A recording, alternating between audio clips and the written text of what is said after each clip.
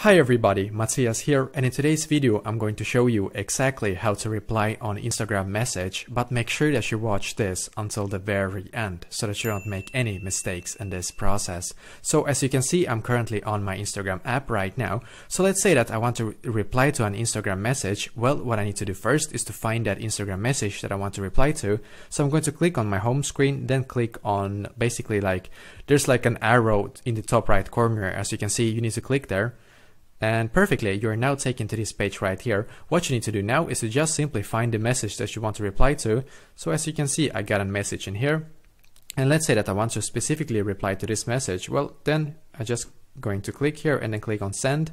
As you can see, I have now replied to that message. But let's say that I actually want to specifically reply to a message. So let's say that I specifically want to reply to hello or any other messages that I get. Well, what you can do is to click on hello.